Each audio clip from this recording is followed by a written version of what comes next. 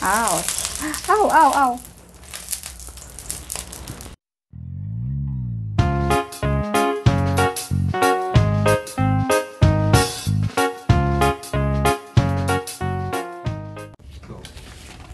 Hi guys! Welcome to my channel. So ako po ulit si Rosemary for our Legend TV. And today, ang gagawin natin is unboxing video. So ito, panibagong content naman for our channel para maiba naman. Since hindi tayo makapag-travel dahil limited pa rin yung tao na dapat na nasa labas.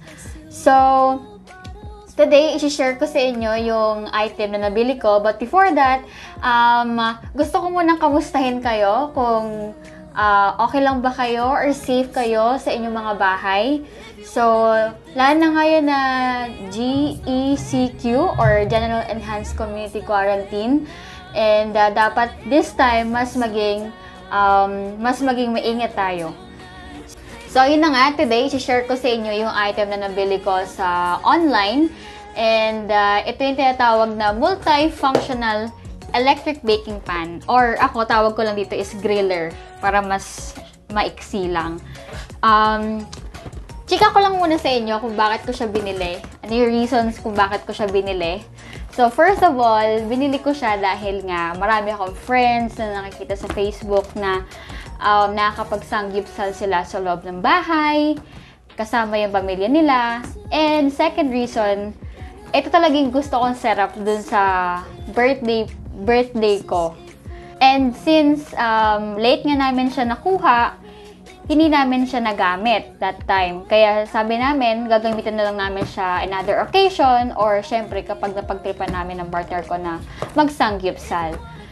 Okay. Alright, tara na guys, buksan na natin!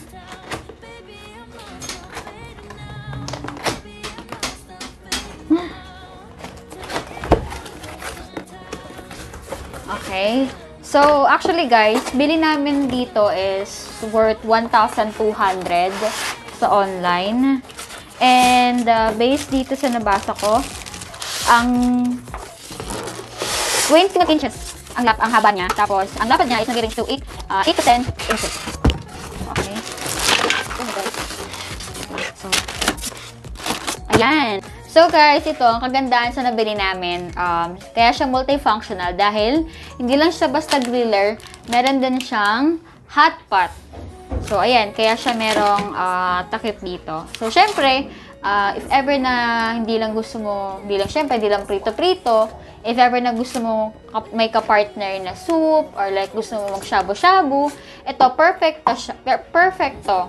perfectong hot pot na to. So, ito guys, ito yung tinatawag na power source. Ayan, ang tawag dito pin daw to. So, papakita ko sa inyo kung paano siya ikakabit. And, ito guys, meron siyang regulator. So, itong regulator na to, at least ma-adjust natin yung init, kung gaano ka-init. So, guys, ayan. Ito siya, ayan yung regulator. Makikita nyo naman dito guys, na meron number 1, number 2. Pwede mo siyang ma-adjust. Depende sa init na gusto mo. Okay? So, ito guys, isa sa mga napansin ko is, tatlo yung tusok niya. So, kailangan natin ng converter. So, maghanap tayo ng converter pero nasaksan natin ito mamaya. So, aside from dyan, meron ditong takip ng hot pot. At the same time, merong handler. Para at least hindi ka mapapaso, diba? So, later, kakabit ko rin to. And then, ito guys, akala ko para saan to. Pero ito pala is pang sahod ng mantika. Like, pagkatapos mo magprito. Later, papakita ko naman sa inyo kung paano ito ikakabit. Okay. And then, may kasama din siyang actually, dito manual dahil hindi naman dito maiintindihan. So, ayan guys. Ito, hindi natin magagamit. Dahil hindi natin maiintindihan. Ayan. So, ayan. Gaya nga sinabi ko sa inyo guys. Ang haba niya is 21 inches. At ang lapad niya is nag-range to 8 to 10 inches. Ayan. So, ang kagandahan nito guys, non-stick siya. Kaya, pag nag-iprito, hindi siya dumidikit.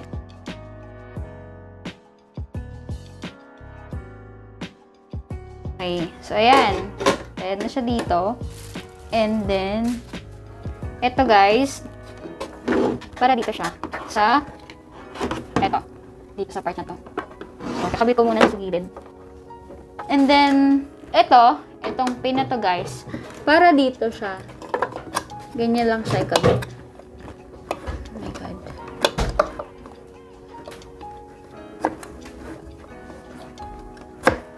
Ayan, okay na.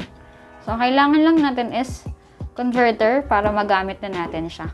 1 hour later. So, yun guys, kakagaling ko lang sa hardware. Actually, nag-check ako ng adapter na mag-fit dito, pero hindi nila ako nabigyan. So, unfortunately, hindi kasi siya ganun yung typical na shape na nakikita sa saksakan. But, good thing, matatry pa rin natin siya. Kasi, naghanap-hanap ako dito sa bahay ng extension na pwedeng magamit.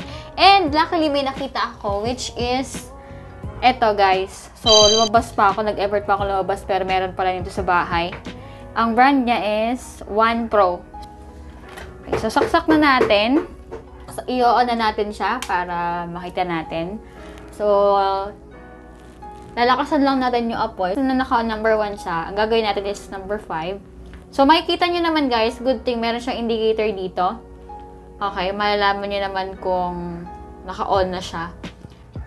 So, check natin kapag umiinit na. Ngayon, tutungo naman tayo sa hot pot natin para masubukan. Meron tayo ditong measuring cup. So, ilang 1,000 ml. So, 1,000 ml to guys. Check natin kung gaano karami yung kayang maano ng hot pot na to. So, yun guys, sobrang init na. Ayan. So, kasang-kasang pala yung 1,000 ml. Saktong-sakto lang guys. Hindi siya aapaw pag kumulo. Sakto lang talaga. So, syempre guys, since nagpapakulo na tayo, meron tayong gagawin na soup. Alam niyo ba guys, namiss ko ang mang inasal. Okay? So, gagawin natin yung soup sa mang inasal na ginagawa. Gagayain ko lang guys. Ito, invention ko lang to So, para magaya ko yun, ang combination niya is sinigang sa sampalok. Sinigang sa sampalok. Tsaka, para magkaroon ng lasa, lalagyan natin ng Knorr cubes. O, diba? Meron ka ng pang soup. Ayan. Kailan natin siyang kumulo, guys. So, ito, dito ko sa exciting part naman. So, gagamitan na natin tong pan. Lalagyan natin siya ng oil. So, since healthy living tayo, guys, olive oil ang gagamitin ko. Ayan. Ayan, kakalat ko lang siya. Init na nga siya, guys. So, syempre, para masubukan natin tong pan na to, kung okay ba siya, diba? Meron akong nakaprepare dito na ito-fry natin. So, which is, eto, guys. Wow, diba? Ginagawa ko na tong prepared sa pagkain. Ayan. Dito nyo ba? Ayan, nakikita nyo? Masarap, diba? Okay. Meron tayong tocino, meron tayong footlong, meron din tayong shrimp, crispy shrimp na nabibili sa supermarket. So, ayun na guys, mainit na yung pan natin, nararamdaman ko na siya. Sobrang bilis lang pala niya ang init guys. Ayan. Ouch. Ow, ow, ow. Try natin mag-fry. Unahin natin itong shrimp. Crispy shrimp. So, meron din ditong cheddar. Diba? So, dito natin malalaman kung non-stick talaga siya.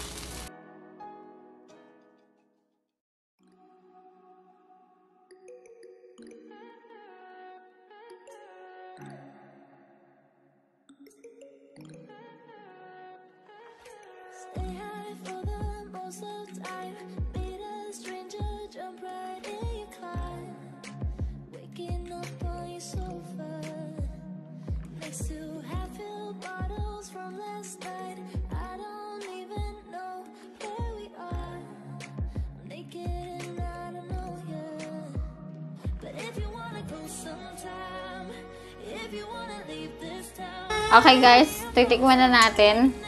So, pasensya na kayo guys kung nakikita nyo yung pawis ako kasi talagang nakakapawis yung gantong magpiprito ka. So, pasensya na kayo nakatilidor ako kasi hindi ako marunong mag-chopstick. As in, hindi ko sinusubukan. Harap.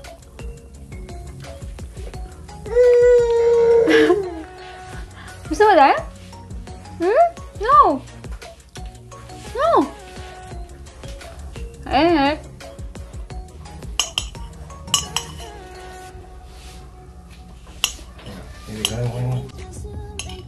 So, hi! Ito pala yung baby ko, guys.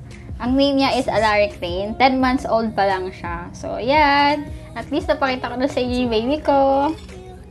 So, pati siya nagugutom na rin. Okay, go. Go. Ooh. Too hot.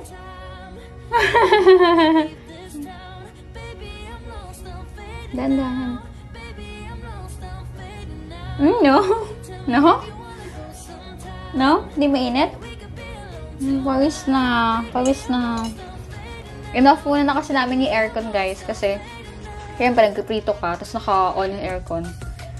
Ayan. Kaya pawis yung baby namin. Hi! Hala, dungis mo na.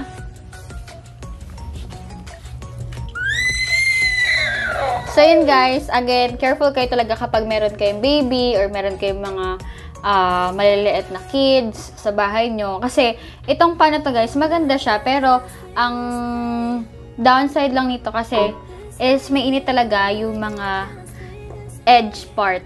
So, masanggi lang ng bata or kahit ikaw mismo na hindi ka pag careless ka, talagang mapapaso talaga.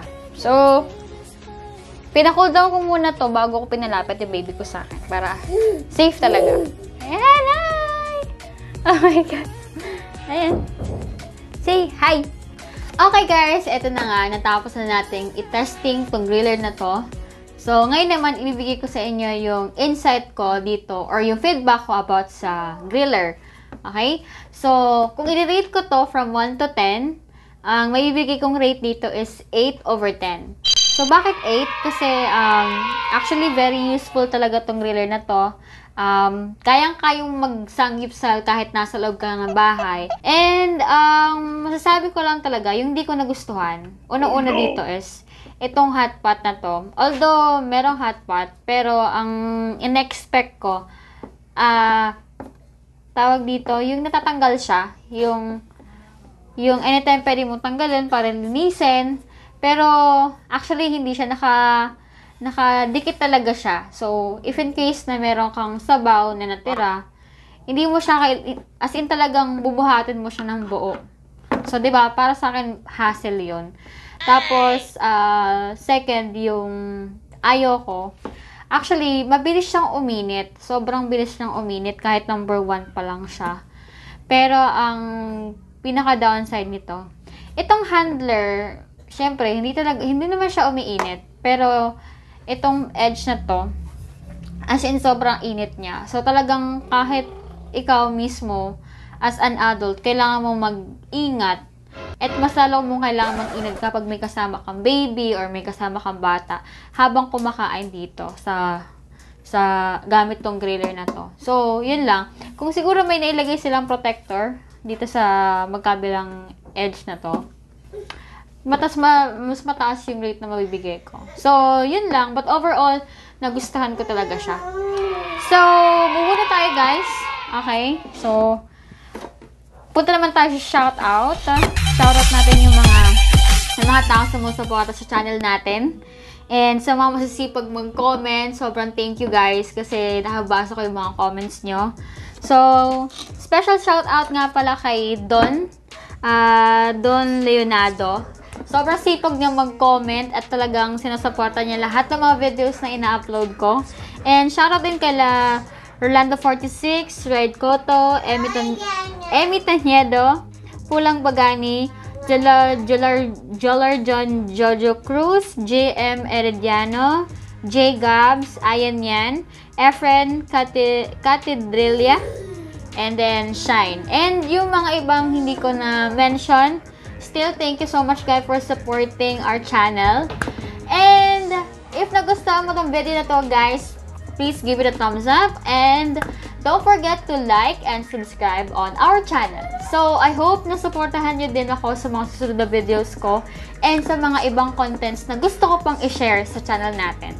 So, thank you so much guys and have a wonderful day. Bye!